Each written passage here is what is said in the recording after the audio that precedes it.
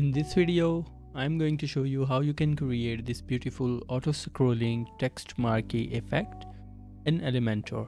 So here you can see I have this text container here and all of these texts are editable. You can also edit these tiny star images here. These are all the images and these are all the text elements.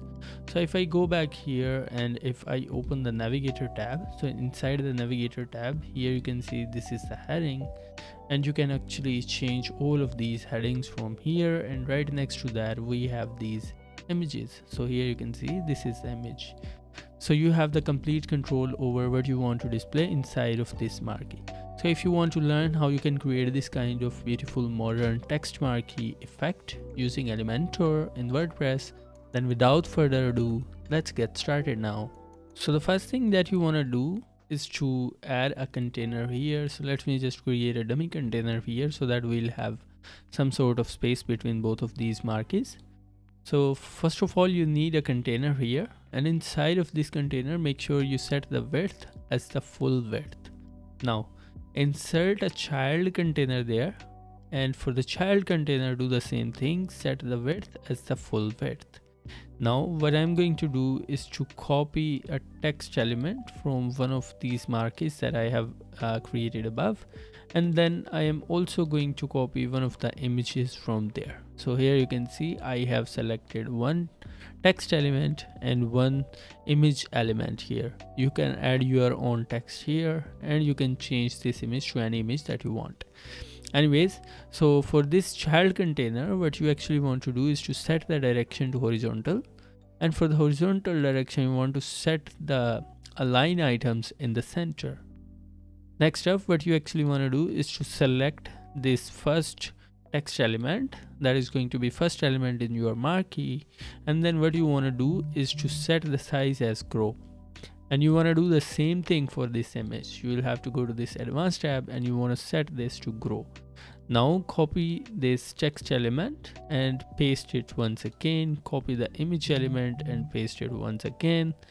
I want to do the same thing for a couple of times so that we'll have like a marquee going on between these elements. So you can decide how many elements you want to display in each marquee. That is completely up to you. So for example, now I have this element showing up right there. What I actually want to do is to give it a class. Now in order to give it a class, what you actually want to do is to go to my website. I'm going to give you this link in the description of this video.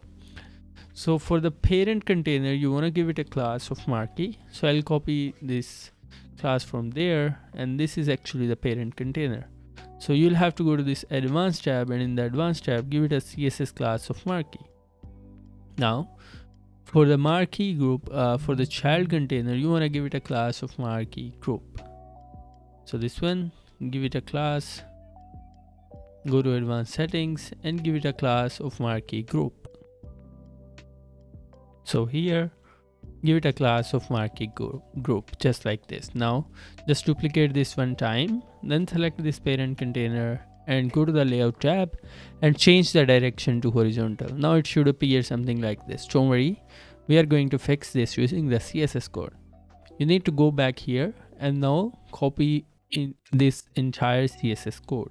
Copy this code, then go back here, then go to this advanced tab, go to the custom CSS and insert that code here.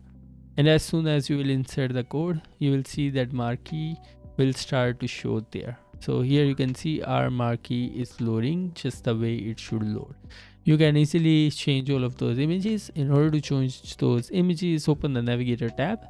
So inside the navigator tab, first of all, you can select the elements from here. You can change the heading text from there. You can change these images. You can do the same things here, but you need to make sure you have to update these images a couple of times, just because we have one visible part at the front and then an invisible part at the back or offside of the screen, that is actually offset.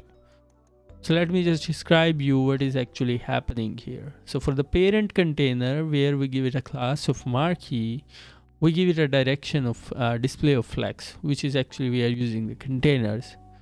And then we give it a overflow hidden, so anything that is outside the screen will remain hidden. And then we give it a height of 10 viewport height. You can modify this height or you can completely remove this height. That is completely up to you. Then for the user select, that is actually mean the interaction. We don't give it any interaction. Then we give it a gap of 2 rem, and then we give it a padding at the top and the padding at the bottom. Now there is another thing. For example, you want to have a skew effect in your marquee. So already have that thing into the code. What you can do here, you can see this is already commented. So if you are a little bit familiar about CSS, you will be able to remove these comments, and for that you can press the control and question mark key on your keyboard, and it will remove or add the comment in your code. So here you can see, as soon as I click question mark and control on my keyboard, now the code is commented and now it is uncommented, and on the screen you can see that this mark is now skewed. So if you want to have the skewed variant, or if you want to have a simple variant, you can enable or disable this thing from here. So that is completely your choice.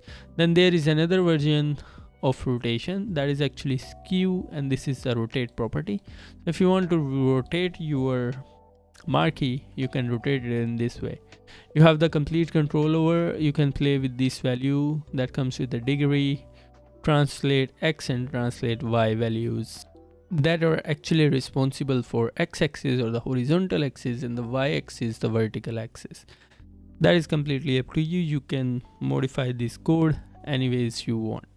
Next up, for the child containers, we have this marquee group right here. The class that we gave was a marquee group. We give it a flex shrink 0, but we give it a flex grow property there, so don't worry about that.